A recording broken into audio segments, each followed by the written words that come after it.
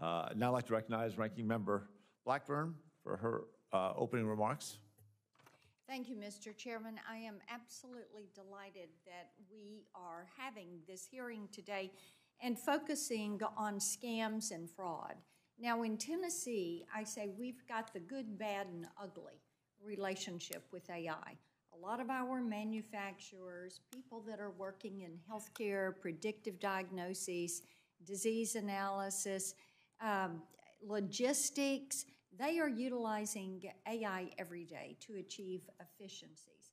Our songwriters and our entertainers are saying, hey, wait a minute, we got to have some help with this. And you reference the Copyright Act, the No Fakes Act that some of my colleagues and I have done on a bipartisan basis. And then the ugly is really what is happening to people with these scams and with these frauds, and especially when it comes to senior citizens and what we are seeing happen there.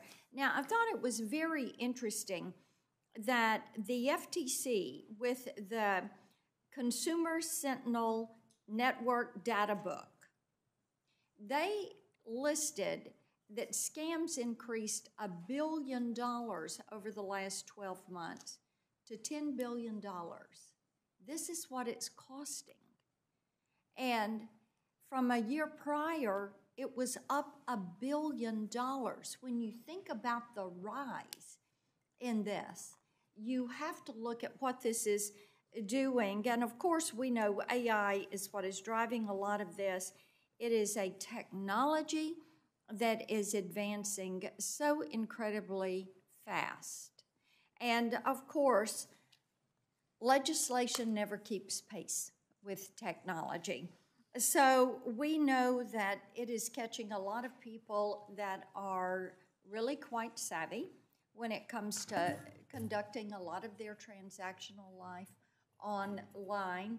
And we know that older Americans are the ones who have been hit most frequently with this as an emerging threat.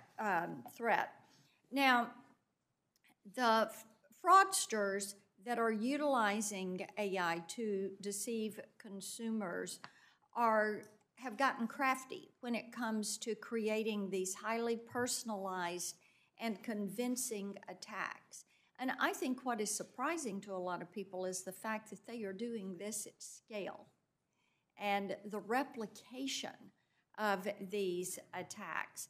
And the tailored emails, the text messages, the images, as the chairman showed, the altered images, and those are used to trick people to click that link. And then once they have clicked that link, they are then downloading malware, they're divulging personal information, and the fraudsters feel like that they've got them. But these attacks have become very realistic. The spear phishing emails that really use a lot of this make it appear that it's coming from a trusted source.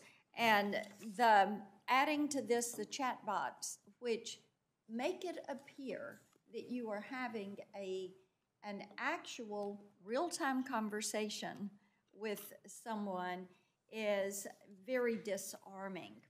So we know that these are becoming, the use of these tools by the scammers are becoming more prevalent, they're becoming more precise, more widespread, and harder to attack. And when we get to what do you do about this and how do you combat this, we know that it does require an encompassing approach. It's got to be comprehensive. And of course, consumers need to be armed with knowledge about what is happening here and also looking to improve their digital hygiene and their digital literacy so that they know more about what they need to look for with those red flags.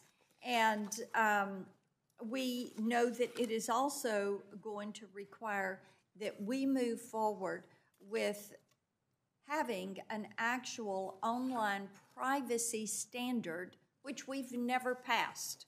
And this committee, and when I was in the House, we continued to look at this so that individuals have the ability to actually protect their virtual you, which is their presence in the virtual space. And it is going to require that we take those actions. We're really thrilled to have you all before us today.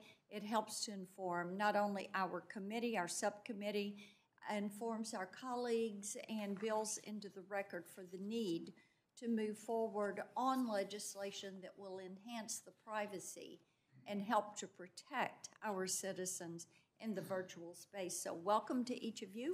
We look forward to hearing your statements.